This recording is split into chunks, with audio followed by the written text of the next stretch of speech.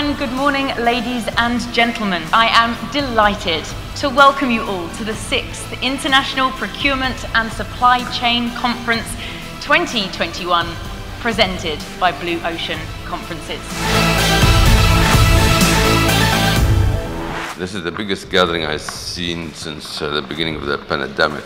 I congratulate you on the selection of the theme of this conference: One World, One Supply Chain, Evolution of Connected Global Supply Chain Community. As I said, it goes very well with also the theme of the Expo.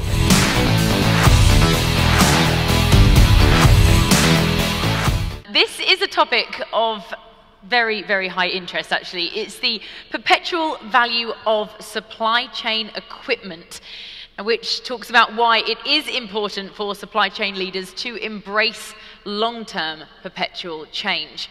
To take us through this keynote, please welcome on stage, he's ready already, Mr. Gavin Keane, Strategy Market and Product Development at GLS International. Thank you so much. Everybody in this room is involved in the supply chain, whether they realize it or not. Our daily logistics from A to B, the planning of our weekly shop, the coordination and execution of today's event. These are all the supply chain in action. December the 31st, 2019, everything changed for everybody. COVID-19 threw the world into a global pandemic. Every country, every company, and everyone in this room has been affected in one way or the other. Not even the keep calm, call the experts could have predicted the disruption that COVID-19 would have on global, regional, and local supply chains. But what has become evident over the last 20 months of this crisis is what we could be and what we could do if we set aside our differences and we tap into the intrinsic power of teamwork. Products can be copied, but the supply chain provides a true competitive advantage. 21st century supply chains have transformed into global, interconnected demand and supply networks, all operating in a very, very uncertain world. In the pursuit of financial efficiency, global manufacturing has shifted to low-cost countries. This has resulted in an increase in freight. This has congested ports, undermining the resilience of almost every supply chain. Cost-cutting for the sake of cost has been a race to the bottom. This has resulted in global economies with limited redundancies, contingencies, and safeguards. Over the last 20 months, we have seen headline after headline reporting on the vulnerabilities and the fragility of the global supply chain. From toilet paper, to ammunition, to pallets, to semiconductors. Every supply chain has been affected in one way or another. It's a simple quote, but it pretty much summarizes the complexity of the supply chain. Supply chains, in essence, are a continuous and evolving practice. And companies that can perfect their practice will ultimately dominate. GLS, part of the super group of companies, is one link in a very focused and strategic approach that we call integrated supply chain solutioning. Lieben Logistics is the wheels, RSC is the labor, and GLS is the equipment. One example of all three solutions working in sync is with one of our retail clients in South Africa.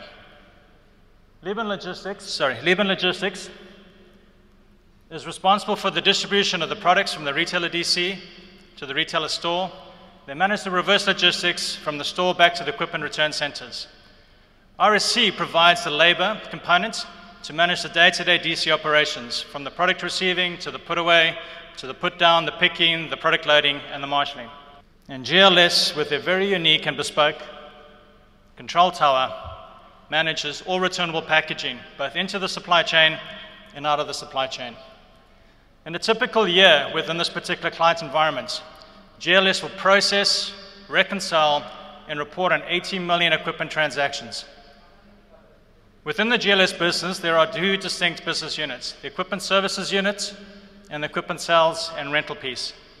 The equipment services unit handles the day-to-day operational functionality of a return center, offloading the trucks, turning the trucks around within 15 minutes, sorting, segregating, and marshalling the equipment to the various users, working with the DC supply chains to do the planning to ensure that sufficient equipment is on hand for the next DC picked, as well as managing the store recyclables coming back from store.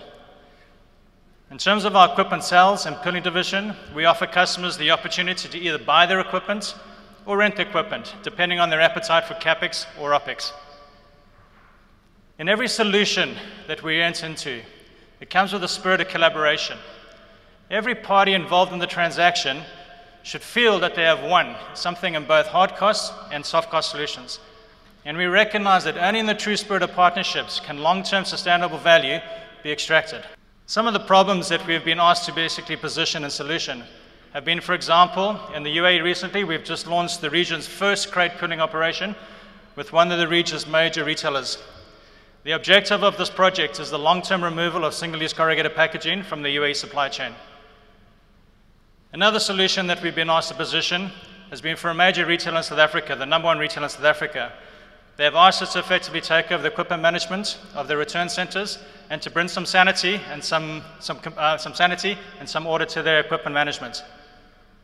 Another solution, and this is basically something that we preempted that would potentially happen, was again the elimination of single-use packaging from a pharmaceutical retail chain. But the one thing that we did in the supply chain is that we preempted that the potential impact of COVID, and we brought the manufacturing from China to South Africa. And that way we effectively eliminated any supply chain disruptions for the equipment supplies. And then finally, the last solution that we had was particularly from a customer that looking for optimizing the VFR, what we call the vehicle fill rate.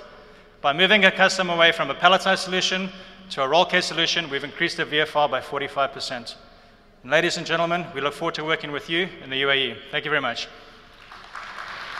Mr. V.S. Ramachandran, CFO of Blue Ocean Academy, back onto stage, and Miss Ladi Ibe, manager at Blue Ocean Academy, to give a small token of appreciation. Thank you very much.